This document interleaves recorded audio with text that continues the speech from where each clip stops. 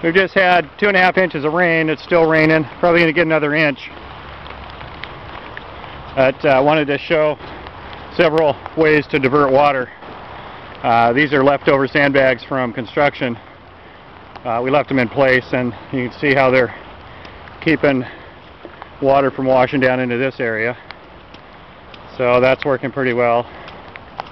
Over on the other side of the road, we've got an asphalt berm that was installed to take water from the hillside and push it down along the edge of the road back into the creek over here.